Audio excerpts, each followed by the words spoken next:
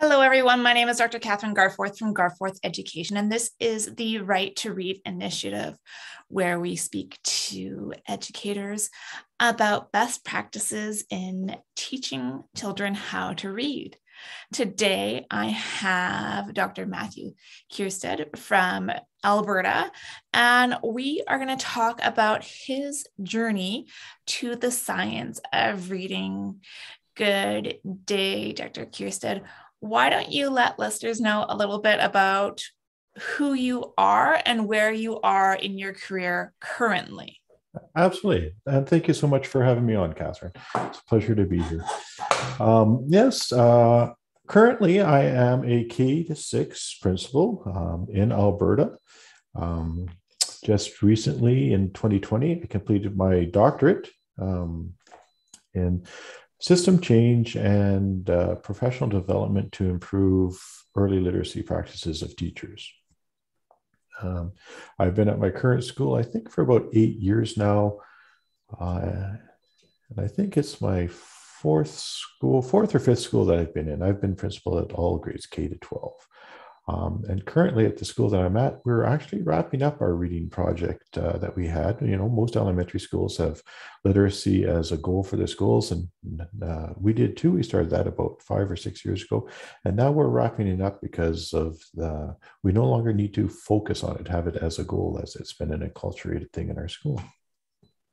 That's wonderful, especially when you look at how many students you're having an impact on when it's not being the focus and it's just established.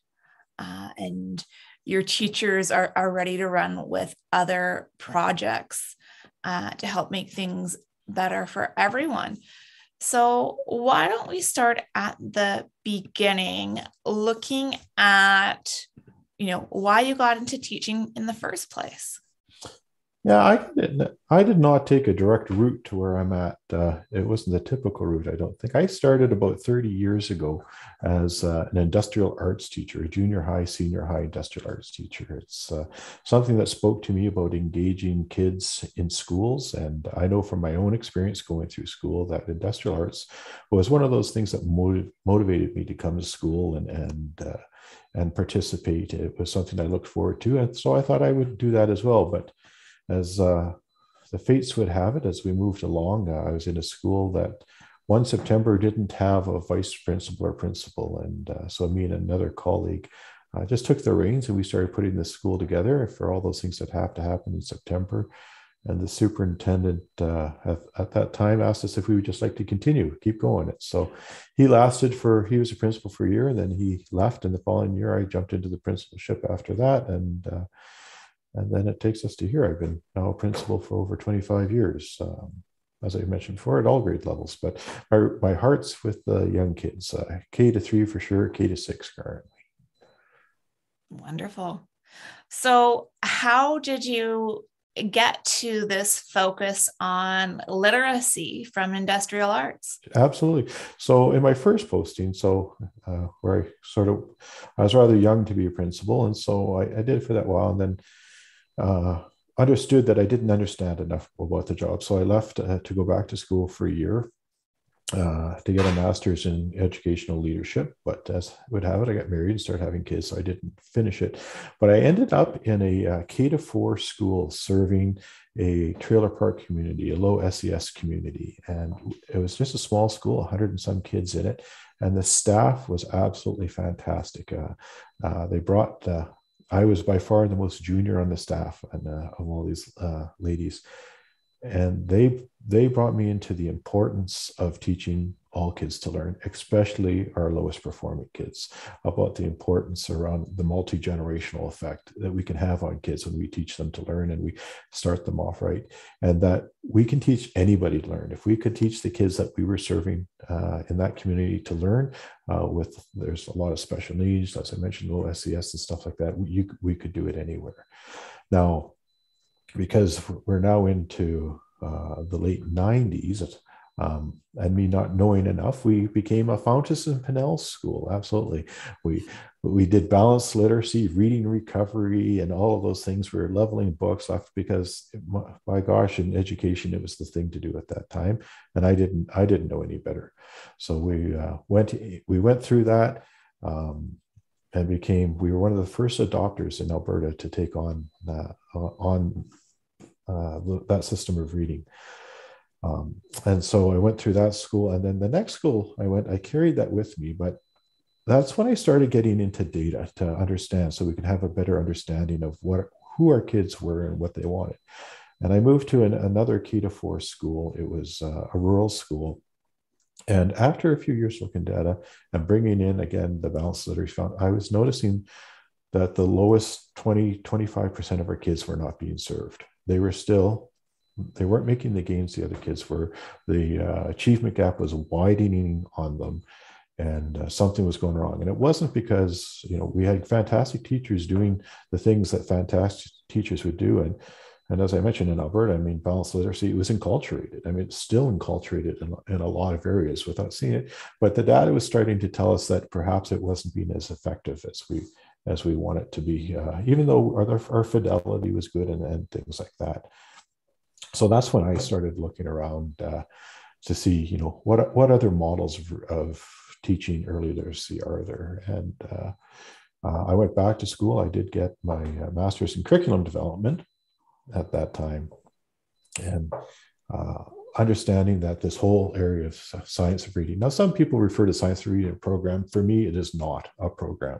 It's just a way of looking at literacy and informing your practice, where science has something to say, researchers have something to say about literacy acquisition for children, and that it's up to us to take that and make sense of it in a pedagogical and content knowledge kind of way in the classrooms. And so as I was getting going on that, I got transferred to the school that I'm at now, where they were just introducing the early years into a school. There's a great configuration in the community. And so a fresh start with teachers sort of from all different schools came together to fill that. And so we began, just like, most schools would, we started doing group PD on things was very popular. So we're doing group PD, and I brought in data right away. So it's sort of as the fuel to the engine of the car for change. Look what's happening. Here's year one, here's year two, and what's happening.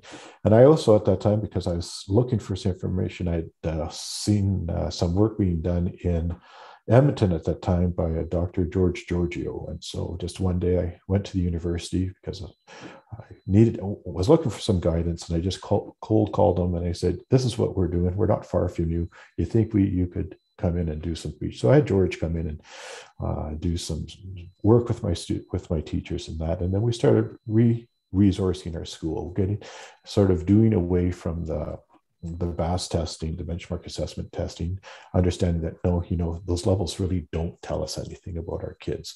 And no, we don't need to have our books in our library leveled. And as a matter of fact, we're probably going to move and get some decodables to support the work that we're doing in the early grades and things like that. And then just through instructional leadership in the school, we drifted away from whole groups stuff at staff meetings and PD days, because all teachers aren't on the same page. And we started to focus in on what individual teachers were looking at, and holding those professional conversations about here's what your data is saying. And I'd hold data meetings with my teachers all the time about how their kids are performing, and saying, where is it that you can improve and do a better job at school? And it's not a fast process. Those things don't happen overnight. It's over time. And now in the school, there's a real sense of self-developed professional development. Not waiting for people to come and offer you something, or not waiting for people but understanding that in their own practice, there's areas that they can improve. And this is what the evidence says that we should do. And our focus it's on the whole class for sure, but also on a lot of it on our lowest performing kids. We also changed in our school some real structural things. So we implemented well, I'll give you an example for this year because of COVID, and we've had a real critical time for kids entering school is grade 1, and a lot of our kids weren't in school at grade 1, so they lost a lot of that phonemic development and things that we do in kindergarten and into grade 1. And the data told us that we were very far behind where we normally would have been. And so we were able to bring in 3 full-time learning support teachers who would just do reading interventions with kids. So up to, in the first term, we only have 2 terms, but in the first terms, we concentrated on grades 2 and 3. And then in the second term, after grade 1s that had a bit of instruction in the school, we did the interventions with the kids in grade 1. Do fantastic. Again, our data supports the work that we did through the classroom and those supports. I'm happy to say that our grade 1s this year are now on par, maybe even a little bit ahead of where they would have been in previous years.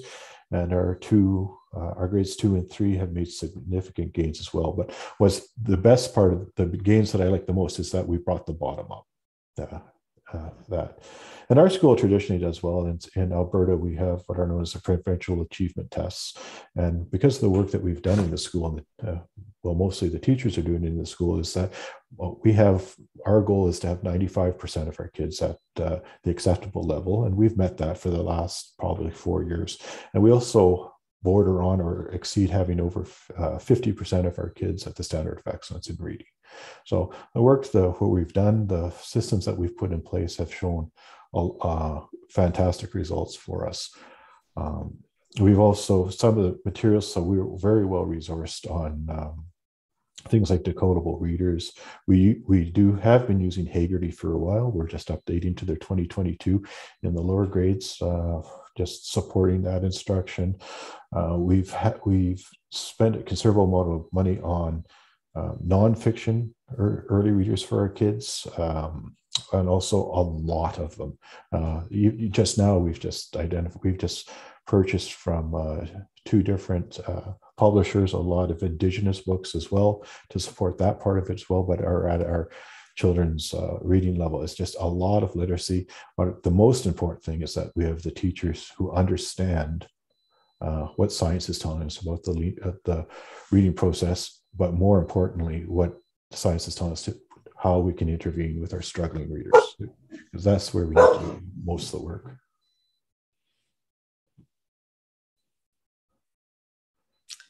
I'm sorry. That's okay if your dog wants to join. There are so many amazing things that you covered right then. And a couple of them that really stood out to me is from the beginning, you always seem to be fairly interested in the data and looking at the data within your schools to decide what to do next. So even though you were in a balanced literacy a framework, you're seeing, look, we're still got these 25% of our students that aren't meeting expectations. So what can we do? And that's a little bit different than some people like, well, yeah, we're just expecting that to happen and we're okay with that. So I think that's amazing. One question I wanted to ask is, where did you start off collecting this data and getting the buy-in from your staff to do so? Yeah, sure. Absolutely. So a couple of schools goes, I started off with things like Jerry Johns and those sorts of things that have a bit of a limited application as far as school-wide.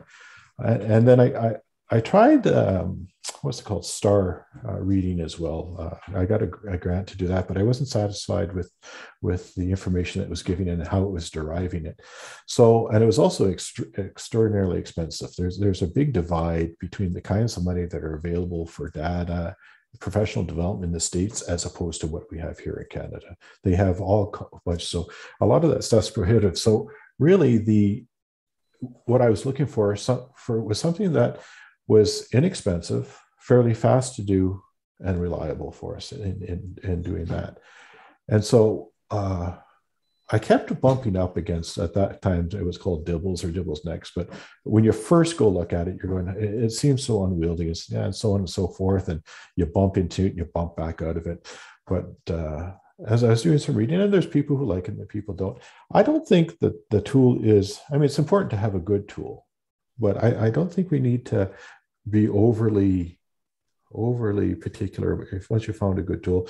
Anyway, make a long story short is I just saw that they were doing some Dibbles Next professional development trainers, professional development down in just outside of Colorado. So my partner and I, we like to travel in the summer. It's during the summer, so we drove down there and took part in the training. And then all those pieces sort of clicked into place. And we're saying, yeah, you know what? It was free. And let's use the data management system. It was free to use, and even the data management system at that time was $1 a child, which was doable by our school. So we were down there for 3 or 4 days, got the training on that, and also their interventions tools and things like that. And came back up and we talked to staff because we've been trying a whole bunch of different things to staff. And I just said, we're going to give this a try. We're going to give it a try for 5 years. We're going to see what we get from it. And there's all kinds of lessons learned along the way in doing that. Understanding that in a number of tools, instruments that are built off of US norms, especially at the early years, they're far ahead of our kids. When our kindergarten, our grade ones, and that we're getting dismal results if we were just looking at the color coding and the results and stuff. So one of the key lessons that we learned through that, and it carried forward to even when we're doing like the TOSRC, TARI, and those things, is that understanding what standard scores or percentile markings or whatever that are developed in the States, how they translate to our reality in Alberta. And by the time the kids are in grades 4, 5, and 6, they all sort of line up. But the critical part is at that beginning, and being able to have a conversation with a teacher where we're not looking at the colors, we're looking at student growth. We're not looking at student achievement, we're looking at student growth. Can we keep moving the needles on these kids? But the other part that I did like, and Dibbles Next, they renamed themselves to Acadience, is that they had a very solid progress monitoring tools. They had 20 versions of each of the sub-tests that they do that were all reliable within each other. And I mean, if you're going to, and so in our interventions, when we do progress monitoring, when we're doing our small group interventions, we're assessing those kids once a week. So if I have 5 kids, once every day, they do it. And the assessments they're doing are only a minute long.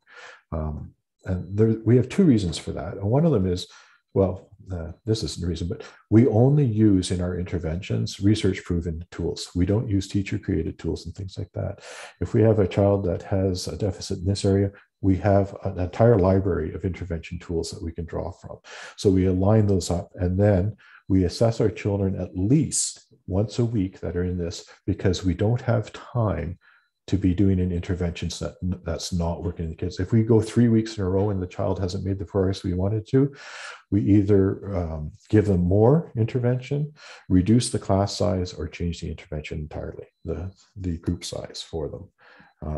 And that is done very frequently in our intervention programs, that kids will move aside, or we might even end up going, like we had a little girl this year that had just had to go one-on-one. And then once we did that, and focused in particularly on that, she was in a group of 3 and that was still too big. We saw some good progress on them. So yeah, so back to the answer. So we used Acadience. The data management, I do like it, and we don't use it as an accountability for teachers. We use it as a learning conversation for teachers, a growth conversation with teachers.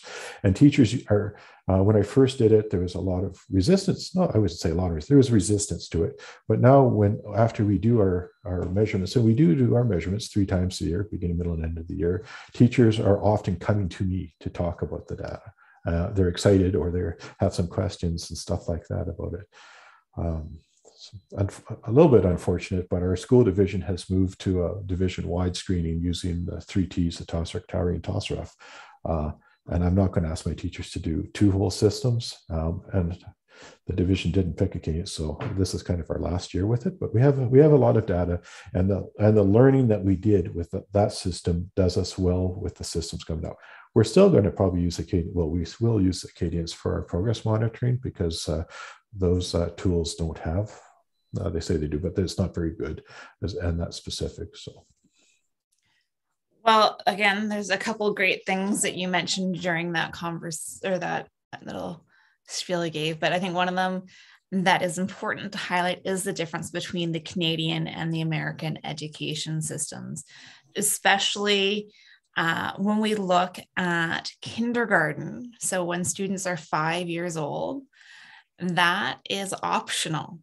Whereas in the US, we have a lot of kids starting at 4 years old. Right. And so we have to have different expectations. So if we look at those percentiles and standard scores, it's going to be skewed, or it's not going to fit our kids, because what the norm, or the kids that these scores were based on, are ones that have received more education.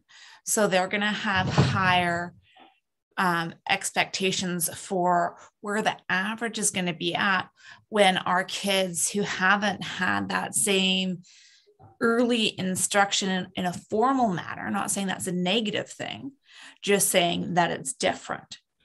So looking at the raw score, or if I give them a screener and I look at how many questions they answered right, and I don't put that into the conversion to see the percentiles, we're looking to see that gain. And that's what I think you're talking about as the thermometer, the measuring stick. Yeah. So yeah, we would strictly be using the standard score as a measure of gain, not the raw score, because of the way that standard scores are derived out of raw scores. Anyway, and we definitely don't use grade equivalencies, and we don't, unless we're holding a conversation with somebody who's not that knowledgeable about statistics and those things. We might use a percentile ranking with somebody who doesn't have an understanding. It's easy to say your child was 56, 56 percentiles. It means, 56. But the problem with percentile rankings is it doesn't tell you the distance between children. Mm-hmm. So a difference between, it's a little bit like balanced literacy levels, right? It doesn't tell you a difference between levels and stuff. Anyway, so we as much as possible use standard scores now. Now, that being said, that's not what's reported in Acadians. Acadians mm-hmm. was a composite score that they derived, but the concepts are similar. Again, the important part is that we're looking at the growth. Mm-hmm. Even if you have a child, if you have 85 to 115 as one standard deviation, either way, if the mean is at 115, we still want to see growth. And we have an issue if they slip up or going backwards, the same as we would do with a child who might be down at 64, a standard score is 64. It's fantastic. About 5 standard scores is a year's growth. So if we're moving a kid from 64 to 72, that's fantastic. That's a lot of good intervention work, and we're going to continue on that. So yeah, so it's just a way of looking at data that promotes teacher development and instruction for kids. It's not about accountability. It is in a way about accountability. It's about making sure that we don't have instructional deficits in our school that are holding children back. It's about improving the instruction of teachers. Of course. And that was another point that I wanted to highlight is you mentioned that you don't look at, one professional development option for everybody in the school, because you understand the individual differences in your staff's knowledge and, what your kindergarten teacher needs to support students at the kindergarten level. And even in a structured literacy or a science of reading approach is going to be different than your grade 6 teachers. And you want to make sure that the professional development is appropriate for what they're going to be using in the classroom. Absolutely. Yeah, and I also want to just point out the other thing I should have mentioned earlier about our screening, particularly in the early years. Mm-hmm. I'm adamant that we screen our kindergarten kids. We do know what typically developing inside that age range looks like, and typical research shows us that teachers can miss as many as 20% of our struggling readers even after having them for a full year. And I'm sure listeners who have taught particularly in grades 3 and 4, you have a child who's gone through who looks like a typically developing reader. And all of a sudden they hit grades 3 or 4 and the wheels fall off their wagons because those compensatory strategies that they used to fool their teachers before about being good readers fall off the wagon when those things are no longer available in challenging texts and things like that. So that's the other thing that's is invaluable for us is not letting a child get into school for 2, 3, 4 years before we know they're a struggling reader. Yeah, of course. And I mean, that's another feature of selecting an appropriate screener. So you're not just looking at what the student can read in their reading, you're also looking at other aspects of it that can identify risks. So I'm assuming in your kindergarten screener, you're having some measurement of phonological awareness. Absolutely. There's a lot of phonological awareness. We do a little bit of knowing their letter names, but not so much because it's shown to be a fantastic predictor of future reading success. Not that we necessarily at the beginning of kindergarten think they should know their letter names, but it's a predictor on that. We wouldn't remediate on that at that level, but absolutely around being able to hear and manipulate phonemes in spoken word is extremely important in the kindergarten. We do test for that. We also have, before a child goes into our remediation, if they're going to our remediation, we do run more focused assessments on the child. One of our favorites at that level is our CTOP, which tells us a lot about where they are in the early stages of reading, and we might even, and if we're using that to identify where we're intervening, and if our interventions past that aren't going, then we start getting more and more deep. I was just sitting in a post-assessment of a child in grade 2 today because we weren't able to make sense of it. And so we had a full-scale psychological assessment on her that gave us some information that we were missing. Mm-hmm. Another important thing that you brought up is how the screening's not just for kindergarten. You're looking at the screening across the grade levels to catch kids as soon as you notice that they're falling behind, instead of waiting until that grade 3 and 4 wall that they hit when those, memorization or cueing or whatever strategies help or can no longer help them. Yeah, that's right. Especially, the 3 cueing system is who knows how many struggling readers that has really harmed throughout them, in that it's pulling them away from decoding practices.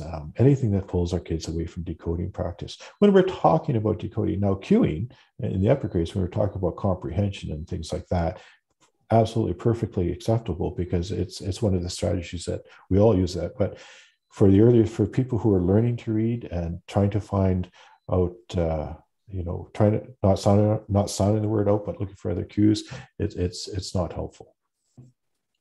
Definitely. You also talked about the decodable books and the breadth that you have. So you're not just focusing on one series and ticking off the box saying, okay, we have, this set of decodable books, we're done. We can, check another box on the list.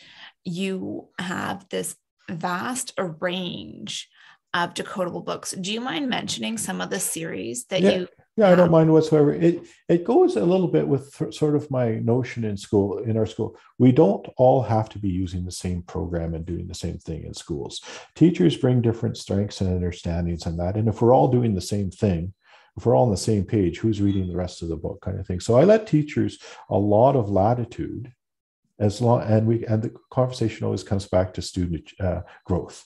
So some of the decodables, like we brought in this year, Flyleaf is one of the ones that we brought in. Spire. So Spire is Flyleaf and Spire. So Spire is a whole program, but we didn't bring in the whole program. But they have a lot of decodable readers in there as well. What else we just brought in the Haggerty decodable. So those are kind of new for them that came out. there's a bunch of, not a bunch, there are some French immersion ones that we bring in, and the name escapes me right now, but it's a market that's also starting to come out for not for French language, but French immersion, which is fantastic as well. They're not as common as the English ones, obviously. We looked at there. I mean, there's so many companies that do so much. I just recently, now they're not decodable readers, but they sort of have them broken up, like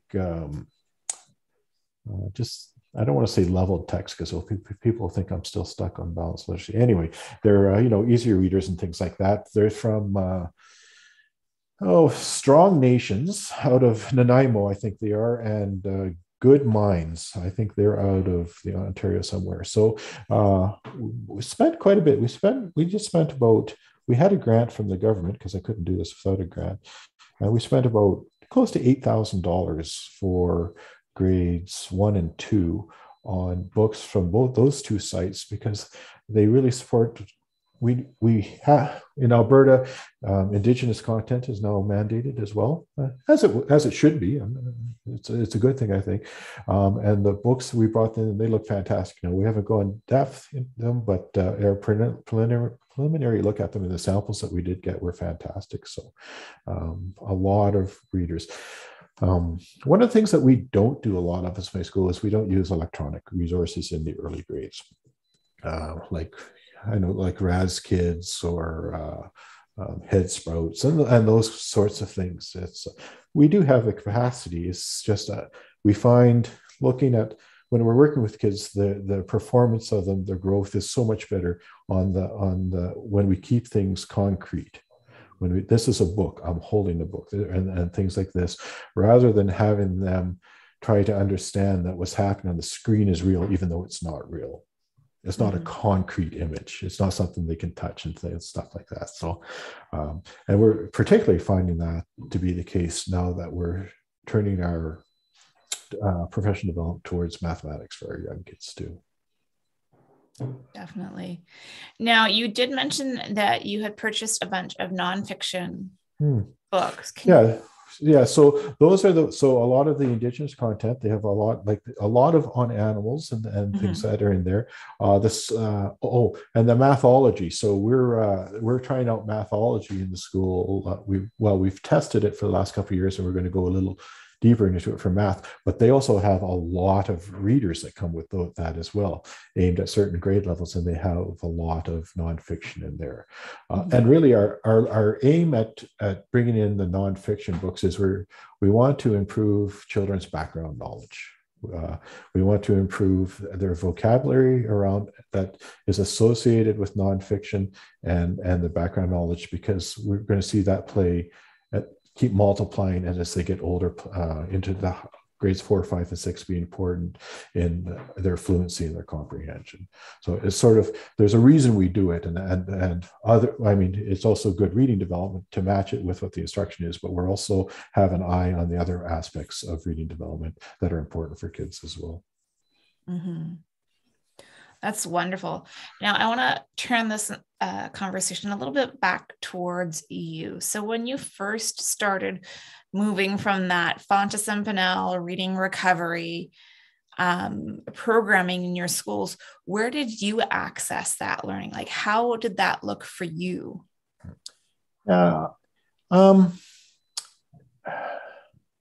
It started with looking at the data and wanting better outcomes for the kids, and thank goodness for the staff that I was with in that, because that's exactly, it was really a unique staff. I think there was 7 of us in total that I walked into who had a laser focus in this little trailer park community of getting away from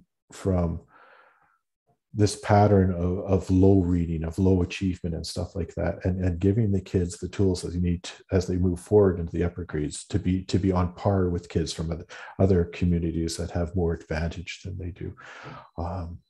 The staff there is absolutely focused, and it was a wonderful environment and culture to be in to do that.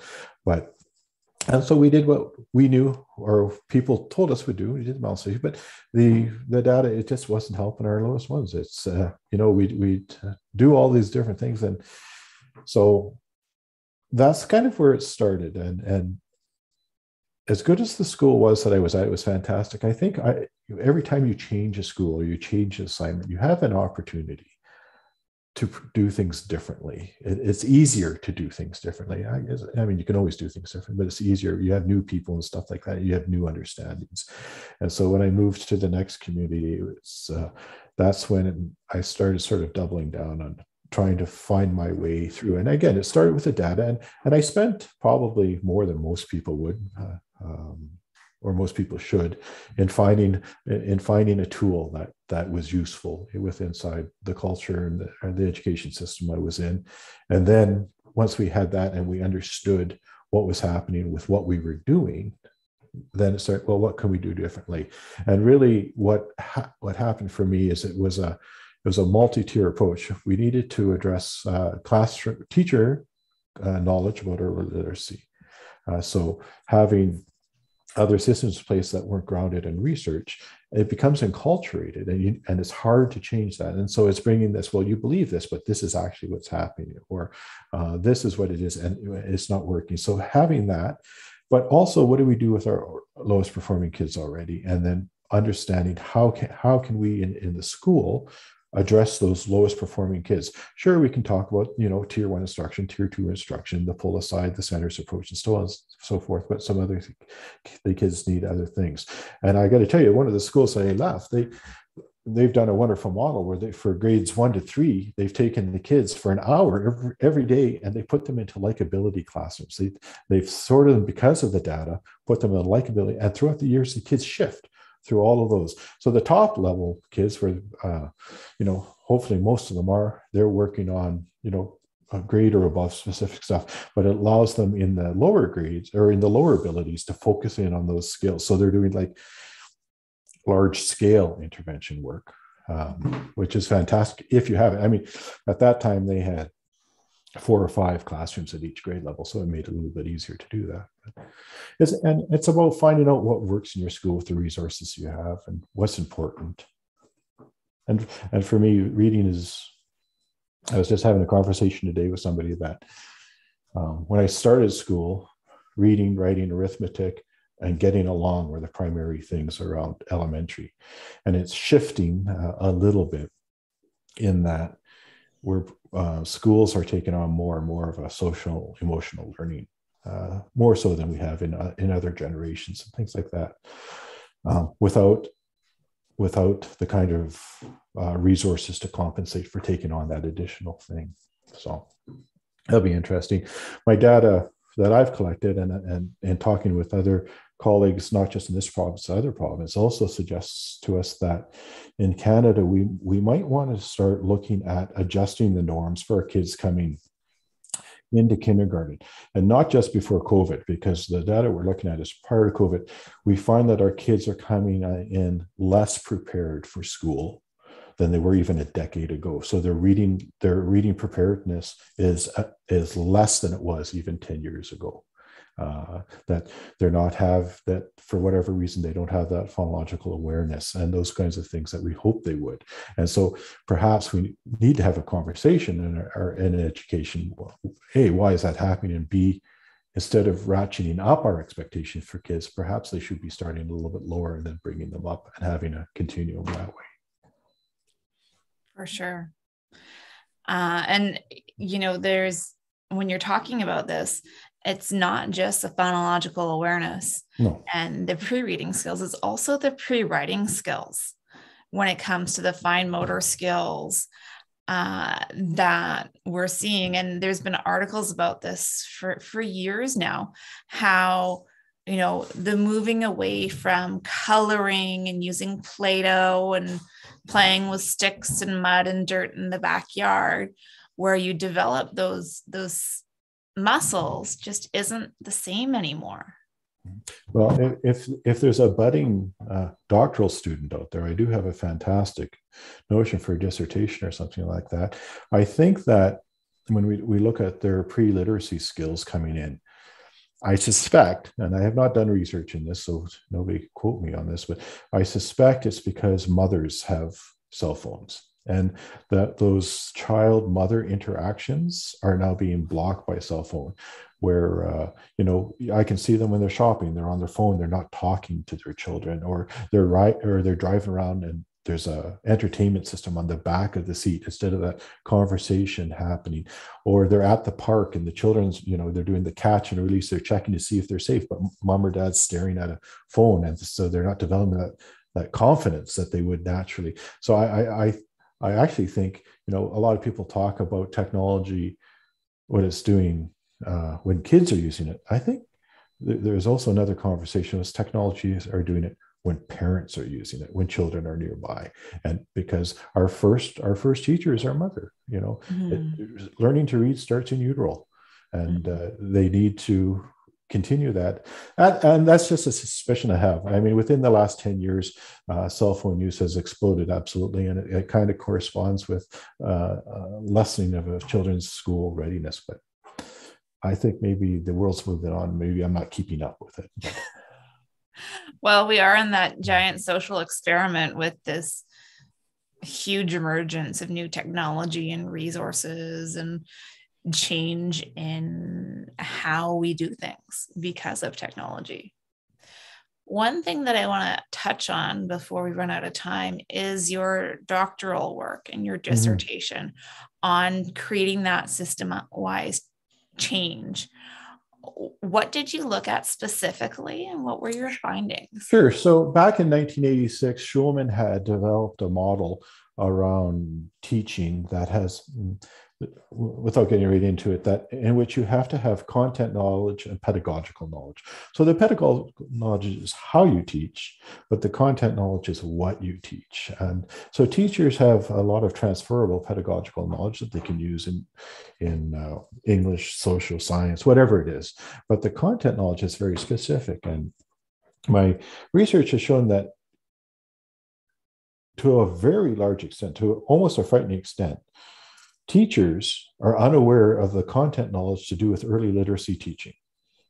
And really, so I thought, well, that's absolutely scary. Why is that? But then the research supports that the people who are teaching them, the teacher preparation institutions, the universities, the people who are teaching them don't have a good understanding of early literacy acquisition. And so my research was how can I get teachers to improve their content knowledge around early literacy? And I said, well, they have kindergarten grade 1 teachers, they have a strength in pedagogy. And so I developed a system in which I would plug them into the Florida Center for Reading or Reading Rockets or something like that has good solid base science of reading kind of activities going on. And I'd have them take like these lessons or these articles that are super long. I say, okay, you have to condense that to a 5-minute lessons that you're going to give twice a day to your kids. And I mean, to be able to condense something, you have to understand it somewhat better than just reading through it once. And so what I was hoping to do is them using that pedagogical knowledge and then reading through it, thinking, and improve their content knowledge at the same time. And so they committed, I had maybe 28 teachers or something like that go through.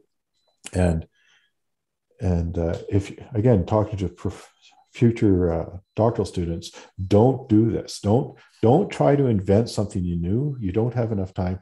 Just, most people in my class, they described something. They did surveys, and so it's never going to win an award, that dissertation I did. But what I did find is absolutely in that having the linking pedagogy to the content knowledge, I'm also going to has been absolutely fantastic for the teachers and linking them up and part of that is why in my school now there's that self-directed professional development in that teachers become aware of what they don't know, and because it's a profession, they're looking to improve that upon themselves. And that kind of practice I'm anticipating, well, it already has, I'm anticipating it's happening around mathematics and other subjects as we move along. So.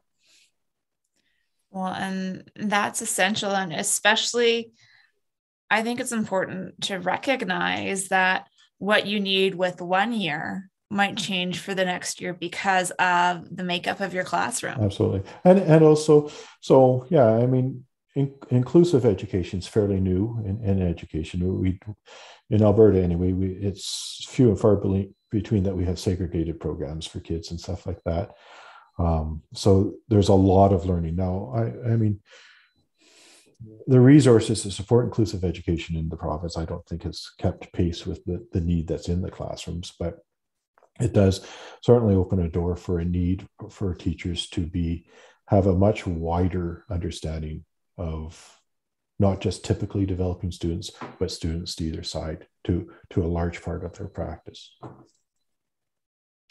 Yeah, and it's very easy to kind of push it aside until it's right in your face. And I think it's important to help facilitate that proactive nature, especially if you're, teaching one of the higher grades and you're aware that you may have this student coming to your classroom.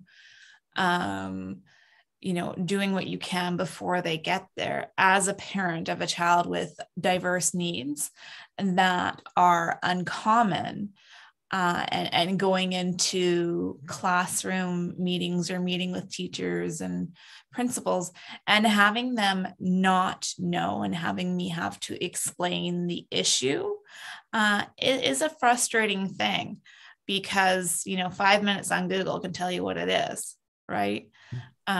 So it's putting that impetus on the professional learning ahead of time. And it also speaks to, Kathryn, what I'm hearing is the partnership between parents and the education system. First and foremost, parents need to be advocates for their children, and more so with children who have a lot of needs around that advocacy for it. Like in our school, it's typical everywhere. We do, like for our severe kids or challenging kids, we have IPPs are in place and those are informed. And for us, they're living documents. So we're not come September, we don't have teachers creating a brand new IPP. They're building off the one that happened the year before. Those transition meetings are going on right now. And so that we have an institutional awareness of a child, not just a teacher grade level awareness of them. And so as a child moves through, that just builds and builds in our building. Mm-hmm. Yeah, and that's an excellent resource. Now, what have you found to be the best way to motivate your teachers to take that initiative in creating their own professional development? Yeah. It has been around expectation, around the professional conversations we have. We're so very fortunate in Alberta, and other provinces are losing this benefit. But in Alberta, the principals are in the same association as our teachers. I'm a teacher first. I'm in the same association, and talking to my colleagues in British Columbia and other places where they're separate, the challenges there I can't even imagine. So we recognize I am a principal. I'm a teacher, but I'm a principal, so I just have a different role. So when we're talking with staff, we're talking as colleagues. We're not talking necessarily as a supervisor to an employee or to something like that. And it just drives me. It's a little upsetting to see provinces and people who have an antiquated knowledge of management in schools and systems like that, taking away those good working relationships, those professional working relationships. So when you ask me what has got the teachers, it's around those conversations about how their kids are doing, and the understanding that we're professionals. We're not just Joe Schmuck who comes off the street and works with kids. We have a unique body of knowledge. We have a unique way to do it, and we're working for our futures and the kids' futures. And so when we look at data and we can do better, we're obligated to do so. Definitely. And have you implemented a way for peer learning between the teachers? Say if one of your teachers has a strength in an area that another needs support. So COVID, it was a little tough. We had a tough slug on that, only because people were isolated and that. But I know already with COVID lifting, as a matter of fact, we just got an email today. So all our measures are done. COVID's over. Yay, we made it. That I already have teachers who are getting back into each other's classrooms, looking at how they're doing, sharing kids back and forth and stuff like that. And really, I think that the credit goes to my staff and my school that have developed, or that we have this culture that of sharing, of interconnectedness, and that yes, a homeroom teacher has these kind of responsibilities, but we also have these other opportunities and things to assist in that process of educating all the kids in the classroom. Yeah, and I think it's really important to understand the knowledge within your school and how you can use that to better everybody's practice, as well as not necessarily being so strict on this classroom, that classroom. Because I've seen team teaching work fantastically. Yeah. And that's not to say, I do have teachers who prefer, they're focused on their own thing and they're doing a great job at it. But I also have and I'm okay with all those. Rick DeFore, he had, what was it called? Where they forced teachers to get together. I forget the name of it, but anyway, I mean, that there's so much managerial work in supporting that and contriving that kind of things. And I get back to it's around development expectation around professionalism and what we're doing, and at getting better at what we're doing. And lots of teachers will see working with a partner, having a partner, having a small team gets them better, and they're going to do that. And other teachers might be at a part in their career where they're just hunkering down. I've got to improve this, and they're going to do that. So I don't need to have all my teachers on the same page doing the same thing, but I do need to have them aware of how their teachers affecting kids and showing improvement, student growth. Wonderful. Well, thank you so much for joining me this evening. I've really enjoyed our conversation, and I'm looking forward to our next one where we're looking more at what's happening in your school and some of those tools that you were talking about as far as the interventions go, right, that were research-based instead of teacher-based. Yeah, absolutely. Well, thank you so much. It's been an absolute pleasure.